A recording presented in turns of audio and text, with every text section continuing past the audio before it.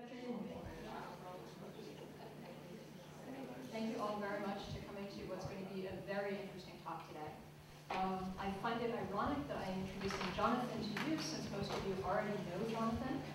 On the other hand, my name is Alicia McDonald. I am new to the law school here. I've been here 3 weeks.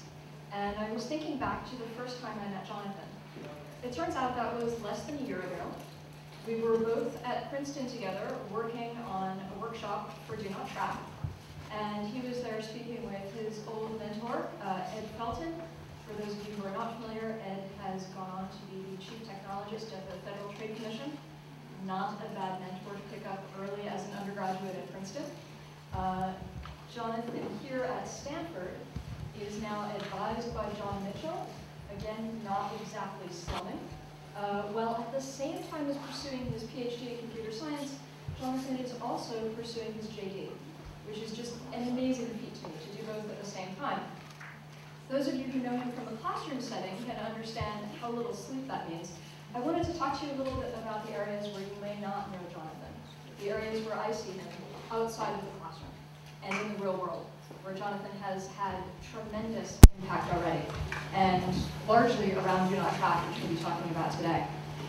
I have seen Jonathan explain technology to lawyers, explain law to technologists, explain technology to technologists and law lawyers as well, and do so in a way that is accessible, not condescending, and makes people feel like they weren't stupid for asking a question, which is a tremendous skill to have that hybrid skill and to have those people skills that go along with it as well. Jonathan has been doing phenomenal work outside of trying to get a PhD and a JD at the same time. His work has been featured in the Wall Street Journal, USA Today, CNET, you name it, he's been in it, including the White House. He's just kind of been all across the globe at this point talking about Do Not Track. And he is a tremendous asset for Stanford. At this point, Jonathan's career exceeds that of many tenured faculty members already. So I feel a little bit less guilty when I say that part of why I'm at Stanford is because of a student, right? I mean, of course, the faculty and Stanford itself are a tremendous job, but part of why I'm here is because Jonathan's work has been so tremendous. And in fact, part of why I have a job is because of the work that Jonathan has done. At the end of the day, Do Not Track has had many people working on it. We will not be able to point to one person and say, you made Do Not Track work, which is great. But we'll be able to point to a small group of people and say, things would have been really different if you hadn't been involved. And Jonathan is one of those people on the list. I'm very, very grateful for his work on Do Not Track, and he's stayed involved the whole time. And I find it both an irony and a pleasure to introduce Jonathan to you.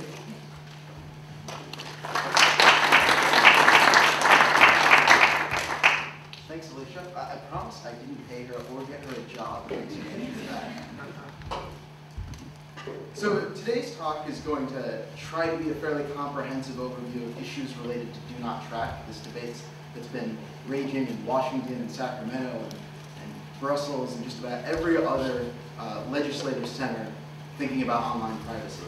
I'm going to ask to hold questions until the end because the ordering of the talk means that I need to break up some topics where you might have a question and I'll get to it a little bit later.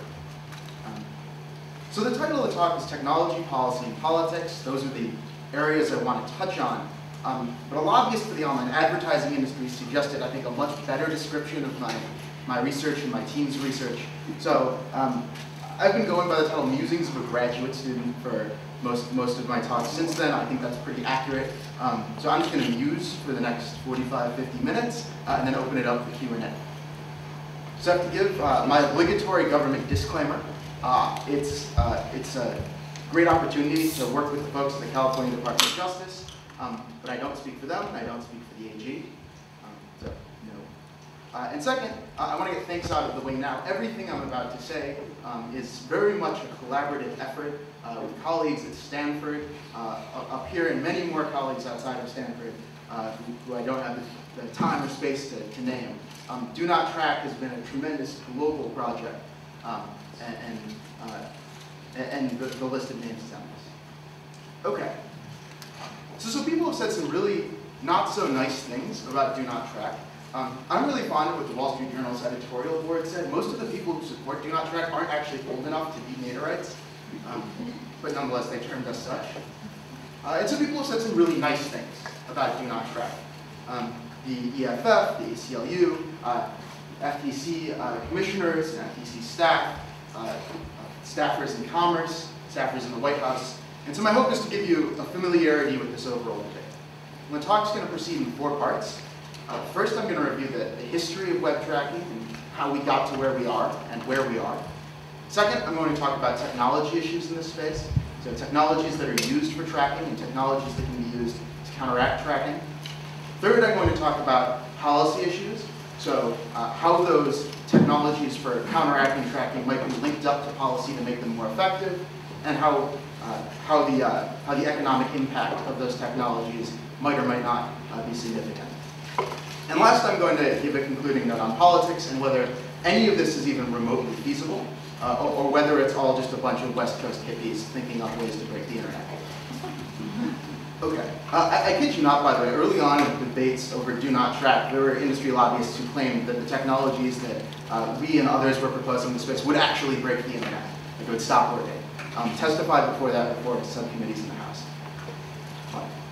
Okay, so beginning with the history and status quo, in the beginning of the web, websites were static. So it was a bunch of text, some links to other websites.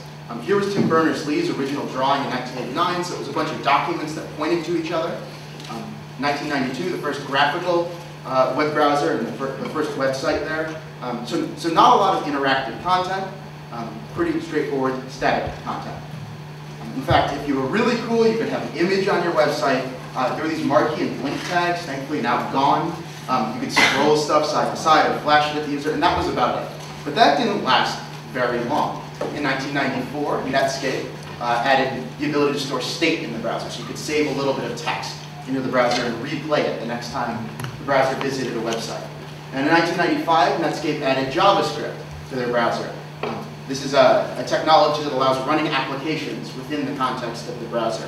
So by 1995, browsers could save information, and they could run applications from anywhere. And that, of course, introduced some privacy problems. Just about any website has the ability to save information and run code within your browser. And in 1997, the Internet Engineering Task Force, one of the web standards bodies, recognized this and put out a standards document saying, hey, web browsers, you have to be very careful here. There's a tremendous privacy risk, and you didn't make sure to protect your users. And at the time, some web browsers did take some steps. You may recall that back in the day, there were permissions dialogues for cookies. You had to make go away. And you could say, remember to allow cookies. Or some browsers would block cookies from sites other than the ones that visited, third-party domains. So if you went to, for example, the Yahoo website, you might block a cookie that came from yahoo.com. You might block a cookie from somethingelse.com. But that too didn't last long. In fact, by the end of 1998, every single web browser accepted every cookie and ran every script by default.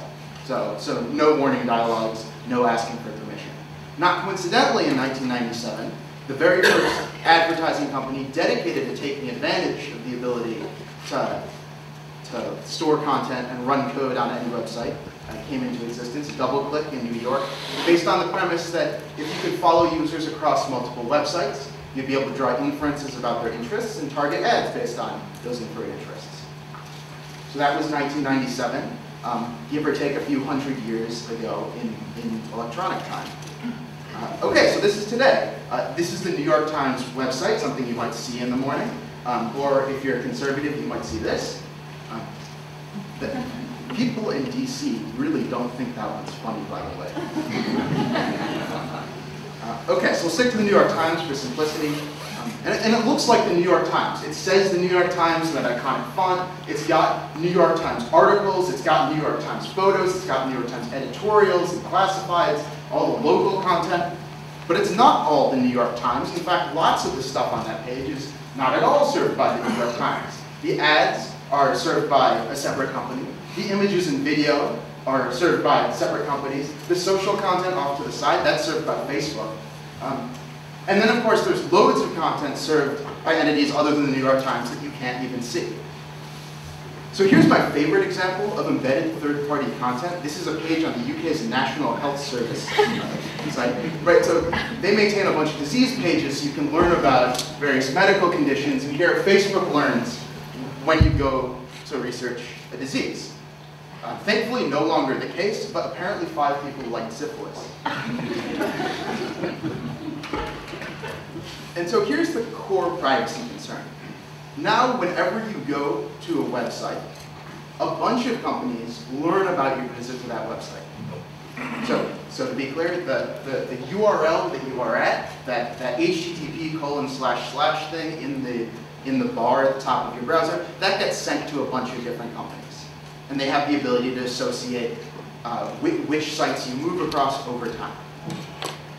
In a recent study, the Wall Street Journal found that the average property website had about 64 different tracking technologies on it for keeping track of the URLs you move across over time.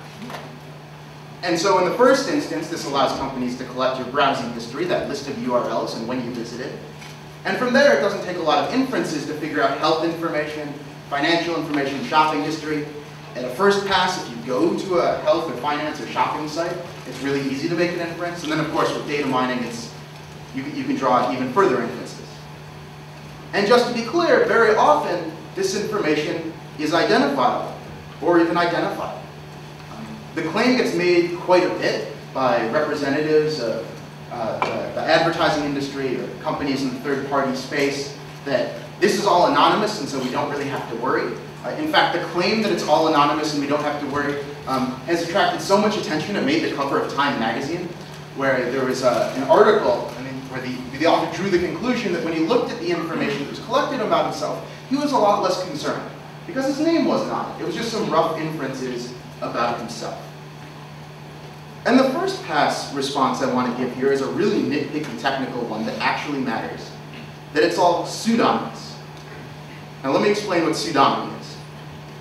In an anonymous system, if I go and tell you who I am right now, and then I walk away, come back later, you have no idea who I am, right? Completely blank face. In a pseudonymous system, if I go and tell you who I am now, I can associate that information not only now, but with interactions in the past, and interactions in the future. So here's an example. You might know a person, or you might have met a person recently who you've seen around before. You recognize their face. And you can now, of course, retroactively say, oh, I saw this person on these prior occasions where I didn't know their name, but now you can associate that name with those interactions. So that's pseudonymy, and that's why pseudonymy is so fragile. Because if identity gets associated once with a user in a pseudonymous system, you can associate present, past, and future activities with that identity. So there are about 5 ways in which identity can get associated with a pseudonymous browsing history. One is there are some companies where it's not even a debate whether they know who you are.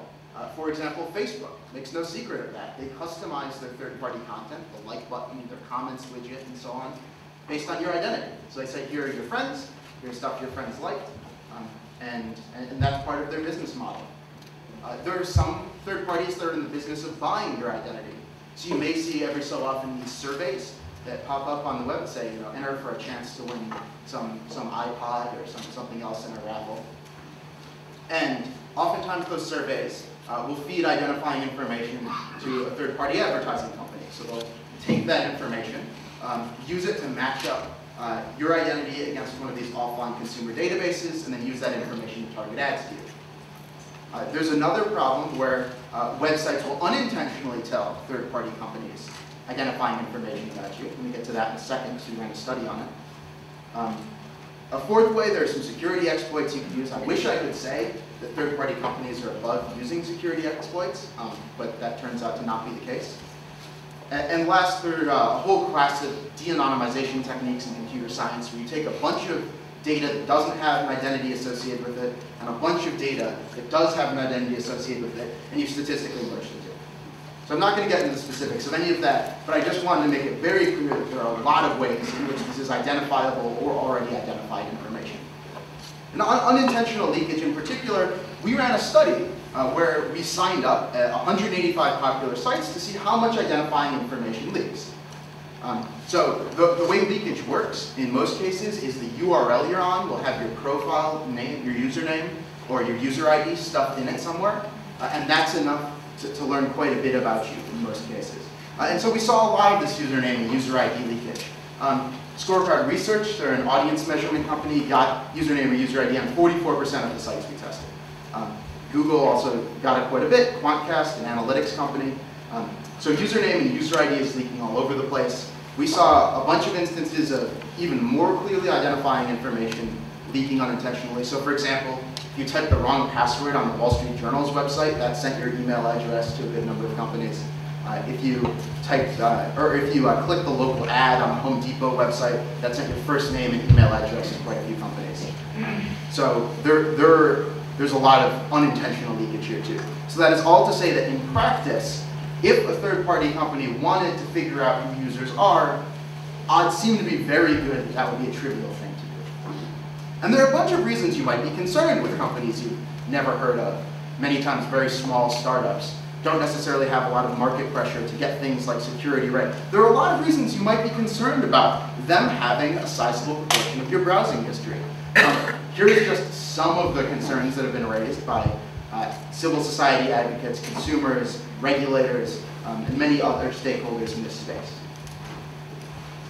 And setting aside the specific concerns, there's pretty robust survey data that users really don't like this. My favorite survey in this space was this collaboration between Berkeley and UPenn, where they did a phone survey of a couple thousand Americans, and found that over 80% thought this stuff should be illegal in the first place. And over 90% thought that if they opted out, that it should have to stop, that the company should have no escape valve, this should be a legally binding opt-out. Okay, so that's where we are now. Next I'm going to move to technology. And first, tracking technology. Broadly speaking, there are two types of tracking technologies. Those that are stateful, that is those that rely on slapping a virtual barcode on your browser, and tracking technologies that are stateless, where you look at features of a web browser that taken together are sufficient to make that web browser fairly unique. And in the jargon of this field, it's a really jargon-rich field, a lot of colorful stuff. Stateful tracking is often called tagging or super cookies. Stateless tracking, often called fingerprinting, my personal favorite. If you use one of these technologies to recreate an HTTP cookie, the ordinary cookie you've heard of all the time, that type of technology, then it's called a zombie cookie because it gets resurrected. At any rate. So I want to give a quick overview of some of the stateful tracking technologies. So these are just some of them. These are places where your browser might save some information over time associated with the website. And I want to be very, very clear that all of these technologies have really useful purposes. So cookies, for example, they let us do things like build shopping carts or retain logins. They're great. HTTP STS over there, that's a new standard that allows a website, like a bank, to say only communicate with me over an encrypted and authenticated connection. So these are great technologies for the web. But any place you can store some information in the browser, you can also store a virtual barcode that you can use to track a browser across websites. And in practice, we've seen a number of companies using combinations of these technologies to do just that. So for example, a team at Berkeley recently discovered an analytics company called Kissmetrics, using all the technologies I put in red boxes there. We, this past summer, found another company using those two technologies. The first one is like a version numbering system. So a website can say, this is version number such and such of this web page, and your browser can say, here's the latest version I have, do I need to download the new one? And instead of using that system for versioning, that website was using that system to store a user ID. That website was one of Microsoft's. So these are not just small companies that are using these technologies. I want to give a special note on this technology over here. So your browsing history can actually be used to recover information about what you do on other sites or encode a user identifier. We found a company this past summer that was using browsing history to learn about what users had done on other sites. I want to walk through how this exploit works so you get an idea of the lengths to which companies are willing to go to learn about users. So you may recall on websites that aren't overly well styled, that links that you haven't clicked are blue. Right? You never know how good a projector is going to be. So. And of course, if you have clicked a link, then it turns purple. And in fact, much of the early web looked like that. So this company was generating about 15,000 invisible links, and then asking your browser over and over again, is it blue or is it purple? And these were links to things like the back taxes page on irs.gov, information about getting pregnant, or whether you were entering menopause, like sites like the Mayo Clinic, National Institutes of Health, University of Maryland hospitals. So this was a large advertising network that was doing this. We'll see if the Federal Trade Commission decides to enforce against them. But at any rate, I think it's very clear that companies are willing to push the envelope of what would seem acceptable to learn about users. Now, shifting gears to stateless technologies, here are some of the things you might measure about a web browser that, taken together, could actually be pretty unique. So for example, the list of fonts you have installed can actually become pretty unique, or which plugins you have installed, what version numbers they are, what content types they're set to run on, how large your screen is, and what resolution you run it at. That can all, taken together, actually be more than adequate for tracking your browser. In fact, there are a bunch of companies that now have business models dedicated to tracking browsers just using this approach. And they like to tout how much more effective it is than standard HTTP cookies. And I want to note, just to be very clear, how difficult it is for users to control these technologies. The moment some script runs in your browser, it can do all of this. It can access all of these properties, bundle them up, and send them off to a website. It doesn't require you to save a cookie. It doesn't require any other cookie-like technology. There's no virtual barcode involved. It's just measuring things that your browser makes available. And so that's, in the end, my thesis about all of this, that the very technologies that make the web so totally awesome are the ones that enable tracking. That we're not about to get rid of any of this stuff. They all have really important, valuable uses. But at the same time, we have to accept that there are negative privacy consequences associated. And so when it comes to technologies that put users in the driver's seat, at least today, very often those anti-tracking technologies reduce just down to blocking. That there are technologies that allow users to prevent content from third parties from loading in the first place in their browser, so that they can't do any of these stateful technologies, use any of these stateful technologies, and they can't use any of these stateless technologies. And there are a bunch of products in the blocking space. AdBlock Plus, the most popular add-on for Firefox, very well known. Microsoft added a blocking feature in Internet Explorer in the latest version, version 9. There are a bunch of extensions that will do this. And here's an example of what one of these lists looks like. So it's actually a list of rules of if some content has a URL that looks like this, don't load it. So these rules are tens of thousands of lines long. And someone has to maintain these lists because, of course, websites change all the time. And that's why many have referred to this approach, this blocking, these attempts at blocking as something of a cat and mouse game or an arms race, because there's this perpetual third parties add new content, then block lists have to be updated, some new technology will come into play, and folks who are building block lists will try to have to catch something else. And I don't mean to be overly critical of block lists. They are valuable. They are the best tools we have right now. And they do guarantee that companies, they do to a large degree guarantee that companies aren't tracking you because your browser isn't even talking to those companies. But there are a lot of problems with block lists. First, they're not in the slightest comprehensive. They only have what's on the list. Second, they require updating. So if the block list you're subscribed to doesn't have some new tracker, you need to make sure that that list is updating to get that new tracker. Third, it breaks stuff. So if you want to prevent Facebook from tracking you through the like button, that means you're going to have to start blocking the like button. And as one of my colleagues in the security lab once put it, any solution that breaks the like button is no solution at all. Last, it requires users to have some knowledge about who's making these block lists so they can make a good choice about which they install. And this, I think, is, in the end, the fatal flaw for the blocklist approach. Here are some claims that are made by some providers of some of these blocking tools. So Appian claimed that their tool was updated weekly. That's actually not really the case. This easy privacy list that completely removes all forms of tracking from the internet. Anyone who's familiar with internet engineering will tell you that's just not the case. Trusty, and we get back to that in a second. It says helps users get good ads without compromising personal privacy. What helping users get good ads means, I'm going to get to. And so we did this study where we crawled the Alexa top 500 US websites a few times with each of these tools installed to see how they perform.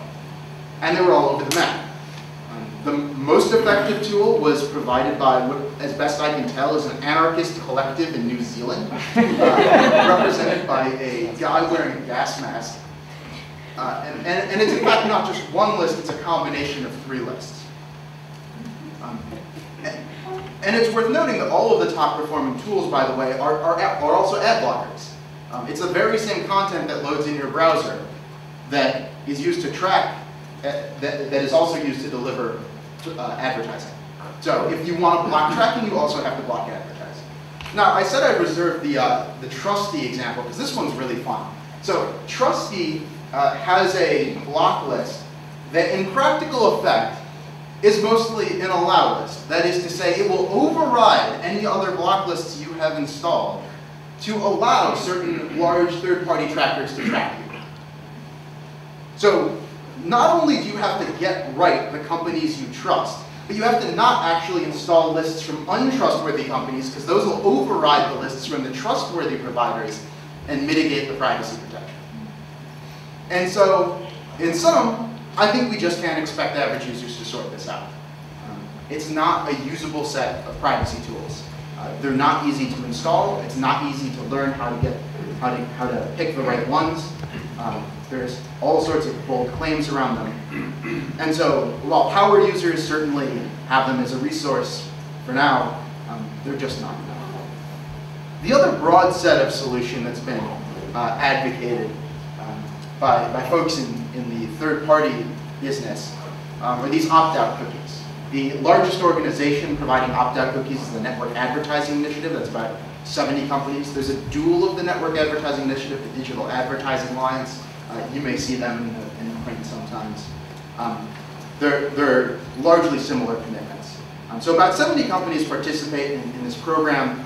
And the idea is that you will go to some website, select the companies you would like to opt out of. That will set cookies for those websites that you've chosen to opt out of. And then those cookies will signal to those websites whenever your browser communicates with them that you've opted out of them. You will note that I have carefully not defined what opt-out means here.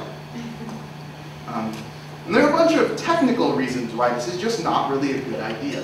As one Stanford computer science professor put it, when I asked him what he thought of the opt-out cookie approach, he said, "Why the hell would you do that?" So the first problem is it's not comprehensive. So not every third-party company offers these cookies. So you can only opt out of those that choose to participate, and the vast majority of companies, in fact, don't participate in these opt-out programs. They also require updating. So if a company decides it no longer wants to participate, or a new company participates, you have to make sure your cookies are set to the latest values. Cookies can also expire. So there's an ad network called Chitika that was setting opt-out cookies that lasted for only 10 days. So you had to make sure to go to Chitika's website every 10 days to keep your opt-out in place, otherwise it would vanish. The FTC actually enforced against that, so hopefully ad networks aren't doing that anymore. And last, of course, and this is a really big problem, you can accidentally clear them. Many users, either themselves or through antivirus or privacy suites, will clear their cookies regularly in a move to preserve privacy. And of course, that very move to preserve privacy blows away tracking cookies that might be used to follow a user around the web, but it also blows away these opt-out cookies. And so in attempting to preserve privacy, a lot of users are just going to shoot themselves in the foot and get rid of this opt-out that they'd saved. Those last two have an asterisk there because they're browser extensions offered by some organizations and some companies that mitigate those concerns. Of course, once something is moved into a browser extension, it starts to be a lot less easy to use. You have to go to some website that offers this extension, so you have to know if the extension exists in the first place, install it, in some cases configure it. So not the most user-friendly. There's another component of this opt-out cookie model, this ad choices icon, which you may have seen in the corner of some ads. It looks like that, and often has the text ad choices. When initially proposed, all of this was somewhere in the ballpark of 18-point font. It was about a 30 by 30 logo. The logo was actually a little more descriptive. The text said something like about interest-targeted advertising, so you actually got an idea of what this was about. But then some advertising folks went to implement this and said, gee, it takes up way too much space, so let's maybe not show the text all the time. And then, gee, it seems like that logo's really big, so let's shrink it down some. And so by the time all was said and done, there is now a 15 by 15 pixel little triangular play button with an eye in it in some proportion of ads you see. Some of them will say ad choices next to it. And if you click that, it doesn't even take you to the opt-out page where you can set these opt-out cookies. It takes you to a page provided by some intermediary company, which may not even have a link to the opt-out cookie page. In some cases, it takes you just to a privacy policy that's dozens of pages long. There was a great study recently out of Carnegie Mellon looking at one of these opt-out pages, and it found that one user who actually tried to exercise all the opt-outs on that page, I think it took them over 75 minutes to do all the opt-outs. So we were curious, given how unusable this thing seems in the first place, let's see if we can take a first pass at figuring out if it even shows up. And it turns out it doesn't. Only 10% of third-party display ads even have this little blue play button with the icon in the corner. Only 5% have the text ad choices. And if we know users don't read privacy policies, we know that users don't generally look at ads, why on earth would we think the little blue play button in the corner of an ad would at all give users some sort of relevant information, let alone control over third-party tracking? But enough railing about this dumb icon thing. Setting aside all of those problems, the opt-out cookie model has nothing to do with privacy. When you get an opt-out cookie, the promise that the company that serves that opt-out cookie delivers is that they won't target ads. Not that they'll stop tracking you, that they'll stop using the tracking information they collect to show you a more relevant ad. And that seems totally ass backwards to us, because there are in fact good privacy-preserving ways of delivering interest-targeted advertising. The problem here is that these companies you haven't heard of, or small companies, or companies that aren't under any pressure to get things right, have access to your browsing history. It's not that you happen to see an ad for cat food because you own a cat. And for a long time, I and others in this space tried to say things to coax industry into reforming their system in a way that was a little more privacy protective. We'd say things like, well, you almost got it right, maybe this is a little misleading, but you could, with a little bit of effort, maybe move this system in a more privacy-preserving direction. And I think most have given up on that. The system is totally deceptive. It is designed to mislead regulators and legislators into thinking the industry has done something about privacy when it hasn't. We actually ran a study early this summer looking at what companies do when you get their opt-out cookies, and about half of the companies we studied in the NAI left the tracking cookie in place after you opted out. So companies do take advantage of the fact that they are now bound by an obligation to not target to stop tracking you. In fact, it's so deceptive that sometimes big companies that are members of these self-regulatory groups themselves get to see it. So here's one of my favorite examples, the Google Public Policy blog. They released this tool called Keep My Opt-outs. That's a tool for setting and maintaining these opt-out cookies. And it turns out, they claim that it lets you opt out permanently from ad tracking cookies, and that's actually not true. It lets you opt out from having ads targeted to you based on your interest. It has nothing to do with opting out of cookies. And while I'm in this mode of saying how much I think self-regulation is total bunk, I'm going to add one last piece here, which is one of the few things self-regulation is supposed to get right is that sensitive medical and financial information shouldn't be accessible to companies in this space. But in fact, the language used for defining sensitive medical and financial information is very narrow. So medical information is a specific diagnosis, and financial information is a specific account number. So anything else is totally fair game. If you're looking for a marvel of legal drafting, I encourage you to take a look at the self-regulatory documents. You hear about it sometimes in law school. You can actually see an example of a double carve-out in the wild, where they'll say something like, there is no tracking allowed, and then there is all tracking allowed, and then we're going to accept these small use cases for personalizing ads. So I don't think that works, in case that wasn't clear by now. And so to put a cap on that topic, I want to make clear that I think this is privacy theater. You may have heard the term security theater. Things like, for example, often airport security often criticized for being less about substance and more about the appearance of security. Here I think is a great example of privacy theater, where this is a system designed to make it look to regulators, to legislators, to media and other stakeholders like this is an industry that's doing something, when in substance this is an industry that's doing absolutely nothing to put users in the driver's seat. Okay, so enough about the current industry system. You're all here to learn about Do Not Track. And Do Not Track is not just a technology, it has technology and policy components. So I'm going to talk about technology now and get to the policy side in a minute. So as a matter of technology, Do Not Track is designed around 3 features. The first is it should be universal. So if you want to opt out of third-party web tracking, you opt out of all third-party web tracking, not some third-party web tracking, just the companies that choose to participate in some self-regulatory thing, or that happen to have a cookie configured, or happen to be on the block list.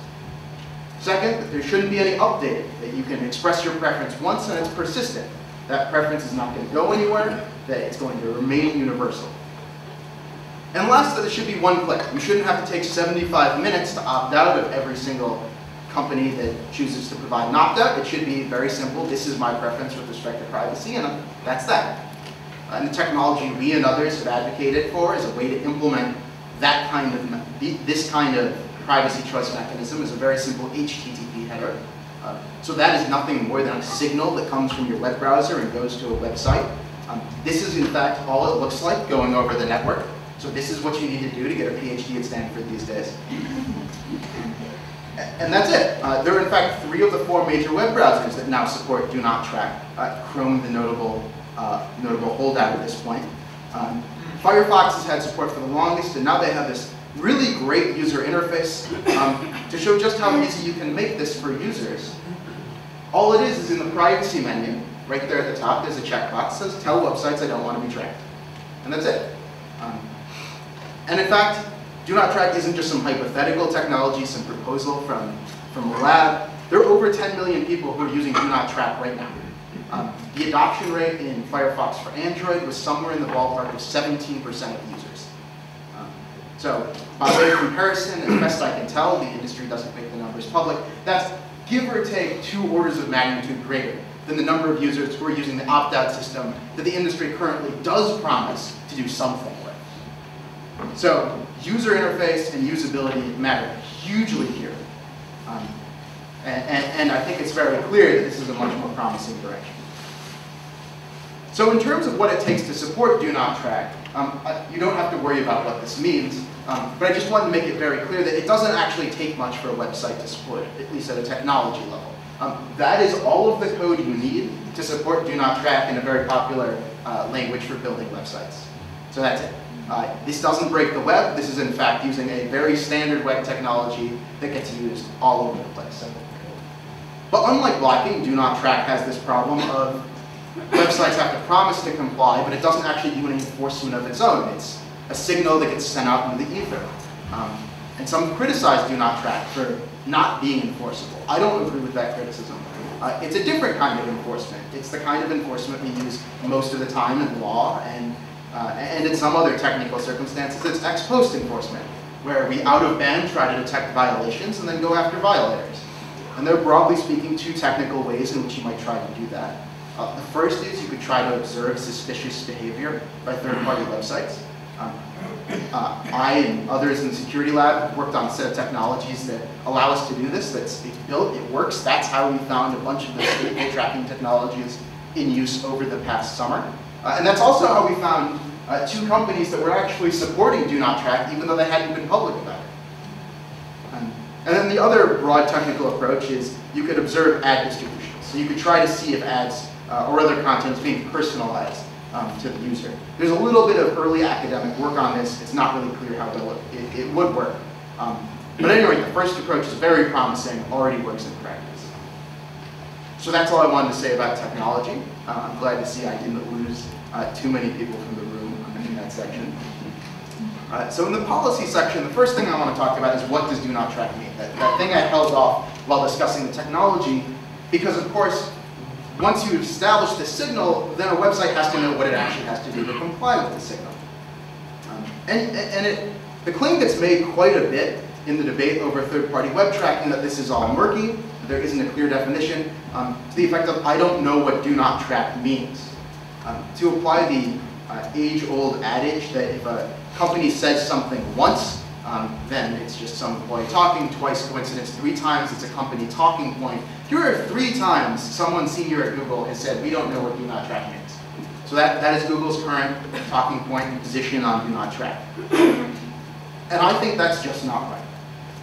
I think there's in fact tremendously broad consensus about what do not track means. And I want to be clear here that when I say consensus, I'm talking about NGOs, civil society groups, many government regulators, many researchers and activists. I'm not talking about businesses. There is not a consensus that businesses agree with. So when a company says, I don't know what do not track means, I think that's more a euphemism for, I don't like what do not track means. Here are some organizations where I tried to do as best I could a comparison between approaches or individuals from those organizations, and the differences were relatively minute. There's an organization that, the World Wide Web Consortium, web standards body, that is now working on a standards text for do not track. Alicia is actually one of the co-chairs of that standards process. And the differences are getting hammered out there, and in practice, it's become very clear that these organizations, the civil society, regulator, academics, activists, and so on, do actually have a huge amount of agreement. And there are deep divides with where they think do not track should go and where members of industry think do not track should go. But that's a very big difference between, there's a very big difference in that and not knowing what do not track means. So I'm going to do my best here to give a view that I think roughly encapsulates where this consensus among these organizations goes. It's a consensus guided mostly by user expectations. That's the touchstone of all of this. Anyone who's taken a Fourth Amendment class is probably going to be rolling their eyes at this point. So when we say third-party tracking, that requires defining both what's a third party, that is, what are the interactions we're really concerned about, and what's tracking, what are the things that they do that we want them to stop doing if the user turns on do not track. And in thinking about what a third party is, the first observation I wanted to give is that it's a role, not an entity. So a company like Facebook is a first party when you're at facebook.com using the website, posting stuff to your wall. And it's a third party when there's a Facebook like button embedded on another website. So the very same businesses can be both. And second, there is no technical bright line. There is no easy solution, some technical rule we can develop here. So to give 2 counterexamples, first, Amazon serves a bunch of its content from AmazonAWS.com, totally controlled by Amazon, just happens to be where they locate some of the resources. I think it would be very silly to say we're going to draw a line there because Amazon happens to have architected its web properties in this way. At the same time, things can look like they belong to a first party and not. So I'm sure most are familiar with this website. That also looks like it should be controlled by Apple. But it turns out it isn't. That's actually a domain that points to a server controlled by Adobe. So they provide analytics to the apple.com website. So domain names alone are not enough to solve this. And so where we came out, and it taught computer scientists in all sorts of knots, was, well, let's do some sort of balancing test. And that's going to have to be based around user expectations. There's no easy way around it. First parties are who users expect to interact with, and third parties are websites users don't expect to interact with. And this seems to be the direction that W3C is actually going in right now. It's not the traditional direction things like web standards have gone in, but there is no easy way to do it.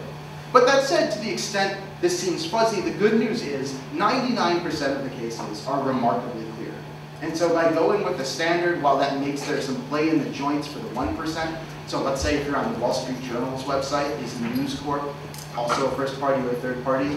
Because there's a corporate relationship there. Some people might know Wall Street Journal's owned by News Corp. that's independent, that's a relatively narrow set of use cases versus the much more prolific tracking that goes on by advertising companies, analytics companies, and others that are more professional third parties. So as for what tracking means, the view that I think this consensus group has is that it means everything. Anything you collect or keep around or use, that is tracking a user. And then we're going to have to very carefully define some exceptions. I think this is also the direction that W3C is heading in now. Those exceptions get very hard to define. We've again proposed a balancing test that, once again, ties all sorts of computer scientists into all sorts of knots. Here's the specific test that we proposed. I'm not sure where W3C is going to come out, or if it's even just going to give a balancing test as against saying here are specific instances we're going to just say are exceptions. So here's an example of a place where an exception might make sense. There's a problem with financial services fraud on the web, where someone will go and open a bunch of credit cards at a bunch of banks. So if a company is only in the business of learning about did you open 5 credit cards in the past hour, the only information they have access to is yes or no, did you open a credit card on these websites? And there's no other way to solve that problem. That might be something where we allow an exception. There's a really hard problem here around routinely logged data, so IP addresses, other things coming out of TCP IPs. So network information associated with browser configuration that's not even actively requested by the website. There's some technical tools for dealing with these, but it's not, and some combination of these tools I think will ultimately be where the W3C where the W3C recommends what the W3C recommends websites should do when they get this information and users turned on do not track. So that's the one big unsolved problem. But the good news is we do have tools for addressing that problem. So we just have to decide how to use those tools. Okay, so that's it for the really dry do not track policy stuff, but it is important if you want to understand the do not track debate. And so now shifting gears to the other side of the policy section here, I wanted to add a brief note about whether this is going to be lethal to ad-supported websites. Because it's no real secret, the ad-supported web is totally great. You get free webmail, you get free search. There are all sorts of ad-supported sites that are just like revolutionize the way people interact with information. And of course, we don't want any proposal here to negatively impact that ecosystem. And I think the answer is actually really clearly no. And I want to be very clear that I am saying it will not hurt companies that are ad-supported. That is very different from saying it will not hurt advertising companies. If your company is in the business of behavioral advertising, do not track is probably going to be pretty bad for you. But this is a problem that comes up a lot in tech policy in DC, where intermediaries will say this is bad for us, but really we don't care about the intermediaries. An example many may be familiar with are the copyright debates over music and movies, where production studios and recording industry players will say things like, this really hurts us, and people on the civil society and advocacy side will say, we don't care, we care about the music and the movies. And so here it's important to keep that in mind. And there are a few reasons why I think this is not really a problem for ad-supported sites, and I want to run that down very quickly. First, we're talking about a very small share of online advertising. So a bunch of online advertising isn't even provided by third parties, it's provided by first parties. So for example, Google's search ads are served by Google, they're not served by another company. And so that's not a problem.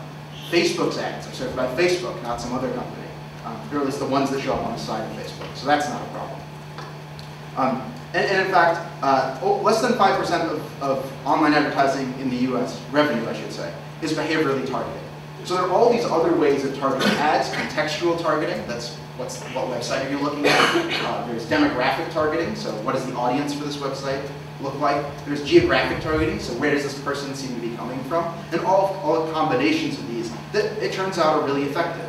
And there's very mixed evidence that behavioral targeting is actually even more effective than all of these other techniques. Second, I want to note that behavioral advertising is actually a really new market segment. It wasn't until about 2007-ish that it started to become a sizable, I shouldn't say sizable, a noticeable proportion of the online advertising, revenue. Third, a lot of users aren't going to turn this on. Remember, we're talking about an opt-out system here. And so there's some proportion of users for whom this isn't even a concern. There's elasticity in demand here without geeking out on economics. A lot of industry analysis has said this many people are going to turn on do not track, so we wipe out that percentage of revenue. And that's, of course, not right. If behavioral advertising gets more expensive or more difficult, companies may well shift to other forms of online advertising. There's some technology fixes here. So it turns out that there are some technologies you can use for interest-targeted advertising without violating user privacy.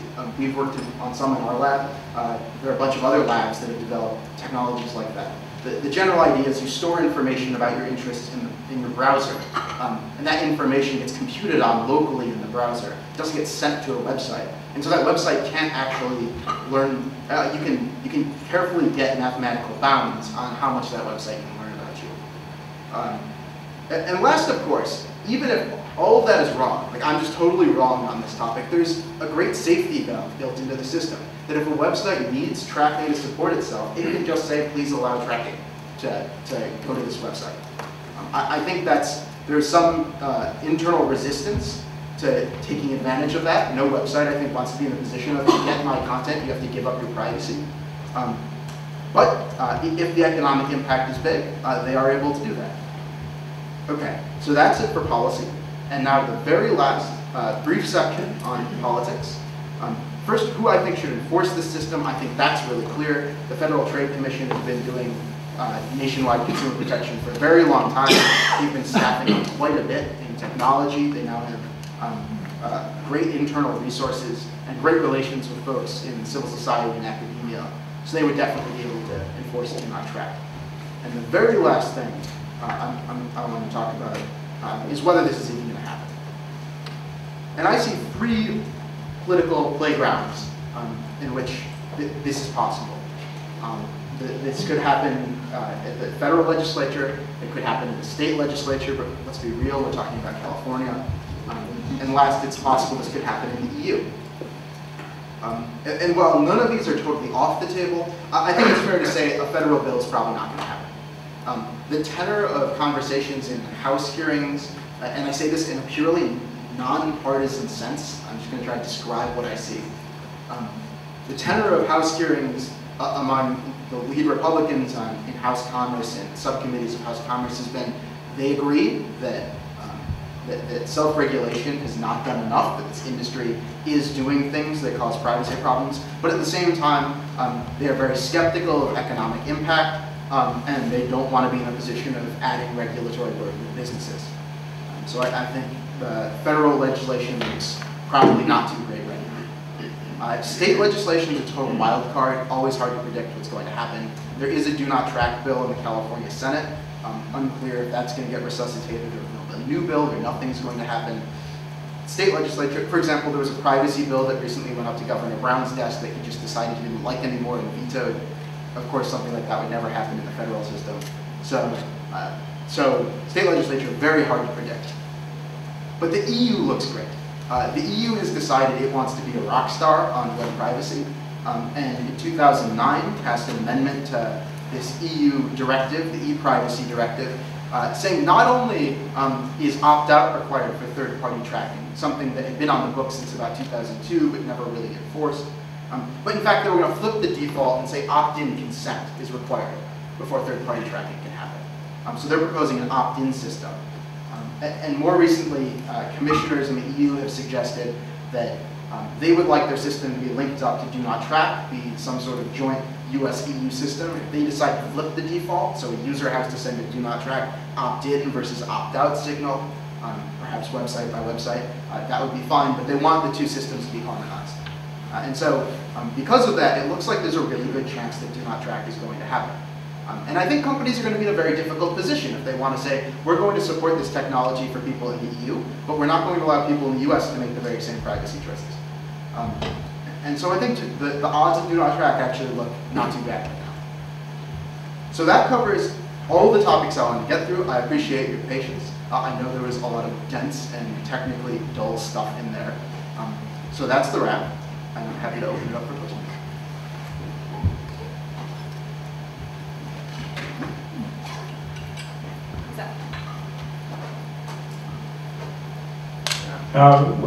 Can these tracking cookies be used to plant malware or to cause your computer to report all your actions from some point ever more forward?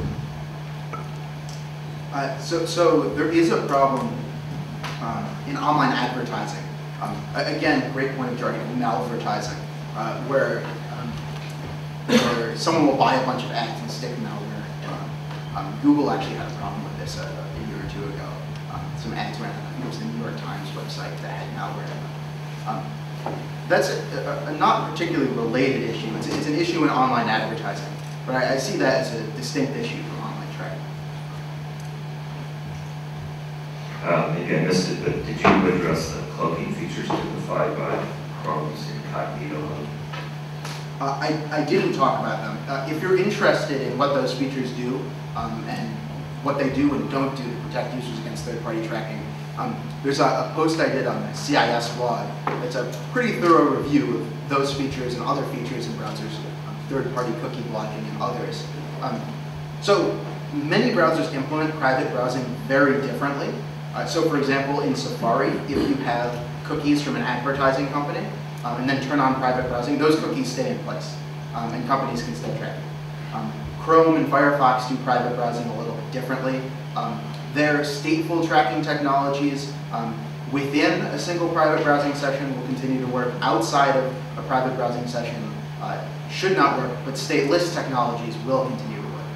That is to say, it is a very convoluted topic.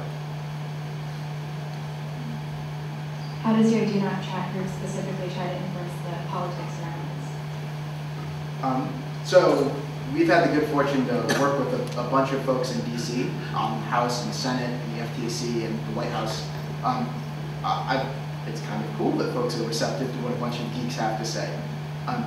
I think it's very clear that DC is not a town that has technical competence. And a lot of civil society and government folks are desperate for technologists to come in and explain things. And I think very often there is no need to even have some sort of activism role. Think claims like, for example, do not track will break the internet are just not technically true. And the ability to explain in an even-handed way why that's the case, I think is great. And I think there's a lot of receptivity to it. Hello. It looks like you advocated to target based upon demographics. And you sounded pretty racist. It means that all white should have been targeted for black tuxedo suits and all Asians will be targeted for different kind of clothing if you're just collecting demographics. So by demographic targeting, what I meant is a very specific practice in online advertising where a website will compile a profile of, on average, what its visitors look like, and then will allow advertisers to target based on that profile. In some cases, you're absolutely right. Those profiles can raise real issues. In some cases, they don't. Something like, for example, this is a website that happens to have a slightly more wealthy audience, and so that might be a site that Rolex decides it wants to advertise on versus another. I think that raises substantially less concerns. But anyway, demographic targeting is a very specific business practice. If you're interested in it, I encourage you to read my blog post on advertising economics, the CIS blog, that goes into some detail about how that works. Can you tell us which file contains the listed URLs that the browser has visited? Is it the same on all browsers? And isn't it obliterated when you close the browser? And if you do this in the library, does it give the browsers the URLs of the previous person who used the computer? So how browsing history is stored varies by browser. That's completely implementation specific. As for whether it sticks around over time, you can control in just about every web browser now, I believe, how long that sticks around. You can certainly explicitly clear it. As for whether in a library, browsers are configured to do that, that's up to how the library chose to configure its browsers. It's certainly the case that many libraries do not configure their browsers in that way. Thanks, fascinating. This is an item in a history that begins at least with TCP/IP and certainly the early 90s.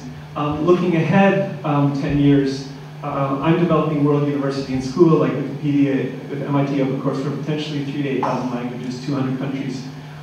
Is there a collaborative defining role 10 years out in possible issues that emerge? How will also Stanford's sort of your do not track sort of focus here help define into the future, say 10 years out?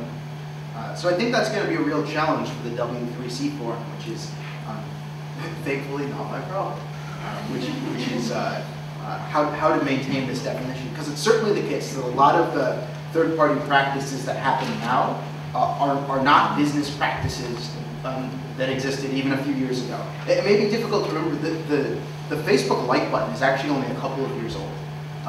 So some of the most prominent third-party content is very new. And so that may pose new issues. At the same time, I think the privacy concerns associated with the Facebook like button and other third-party content like that happens to be very similar to behavioral advertising or any other third-party content. But at any rate, there is definitely a need for ongoing dialogue. As for what role Stanford will have, I guess I'm parked here for the next 5 years here until they kick me out. But I suspect that civil society groups and academics and activists are going to remain engaged in the topic. This is not one that's going away.